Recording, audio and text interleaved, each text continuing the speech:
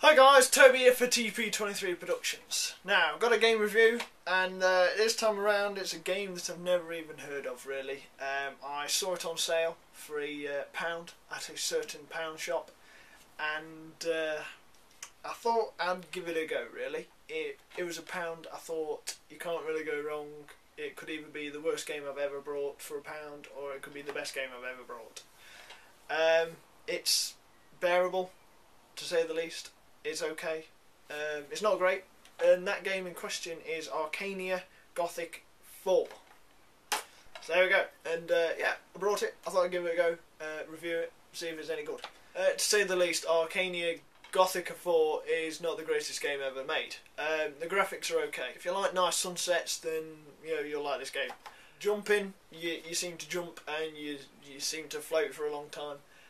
Running gets a bit awkward. The controls do get a bit confusing. It seems like there's two buttons to draw your weapons, being a sword and a shield, and there seems to be two buttons to do that for some reason. Talking to people, the mouth will stop moving and yet they'll still be talking.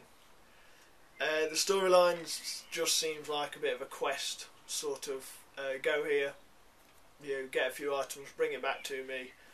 We do a little something, and then you can get a ring and propose to your girlfriend, who just happens to be pregnant, and who just happens to be the daughter of the king of the kingdom. There are mythical sort of creatures and monsters and goblins and all that sort of creatures. In all honesty, I got to about the 4th level of levelling up my character. I got stuck. Something about going into a dark forest. In all honesty, it's not the greatest game. I kind of want to get past that one bit of thinking, where am I? I'm lost, what do I do?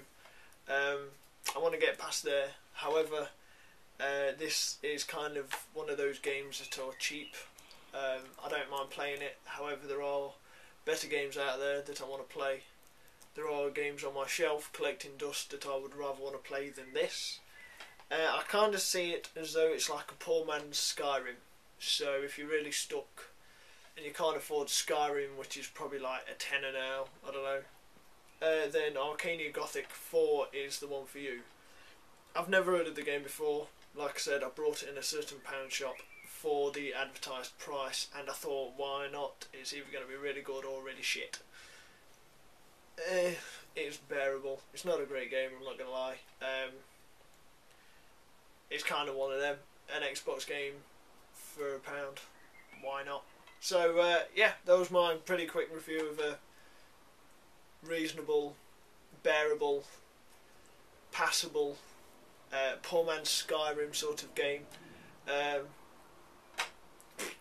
If you've got 1, 2 and 3 and you like the previous titles, then you might like it. If you like Skyrim and you want a really, really cheap game, and you can find it for cheap, then this one's for you really.